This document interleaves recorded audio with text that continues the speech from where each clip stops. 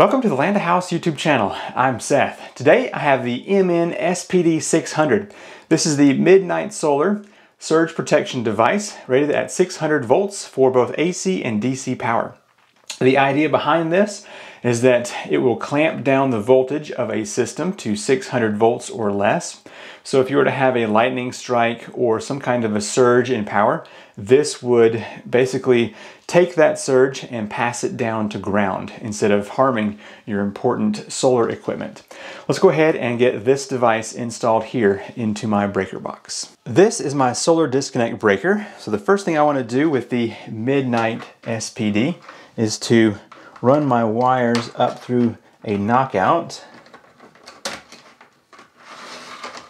and then get this attached into my box using the included little wire nut here.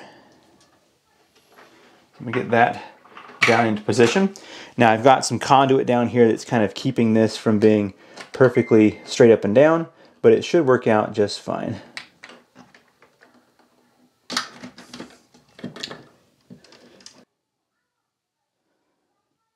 Now you want these wires to be as short as possible, so I'm going to match up this with my other grounds in the system. So this length right here should be just fine. And I'm going to go ahead and reduce that size there and go ahead and get this one stripped of the sheathing here. I'm going to connect all these grounds using a wire nut.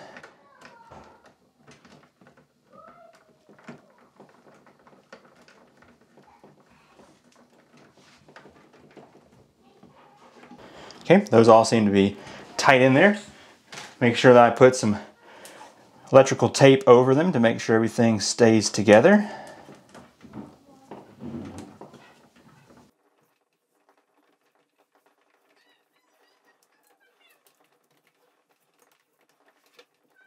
I've wrapped the wire around so that it meets up here at the top of my box, and now I can trim these wires down as well, making sure not to have any unnecessary bends or twists.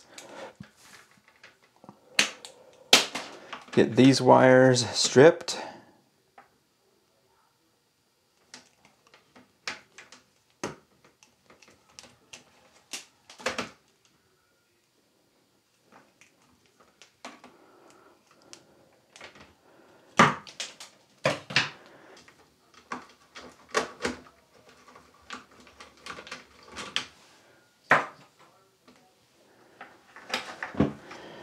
Alright, I'm going to install this red wire to match my red wire of my solar up here.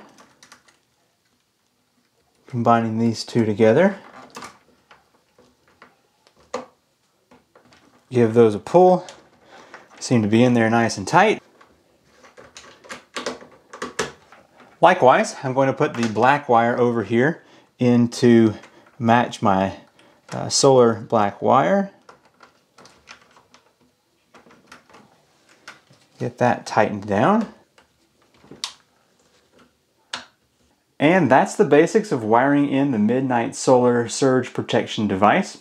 Let me go ahead and get my solar wire into the bottom of this breaker, and we will test the unit's LEDs to make sure that they turn on. I now have 3 kilowatts of solar connected to this SPD with 400 volts.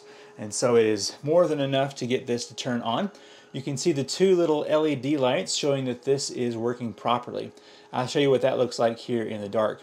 Now this thing will turn off at night because the solar is not shining, but I've actually had on a crystal clear night with the moon, it'll have enough voltage to turn those on as well. So it is still functioning even whenever it is nighttime. It just doesn't have the indicator LEDs on. I hope you found this video helpful on how to install the Midnite Solar SPD. I have this here to protect my expensive inverter and also this whole house battery down here.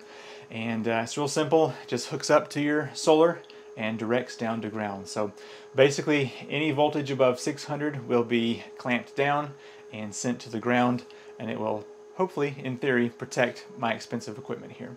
I will have links to this one right here in the description down below. So if you need to install a surge protection device on your solar setup, then you can follow this video and purchase from that link down below. I'm Seth with Land to House, and I will see you in the next video. Bye.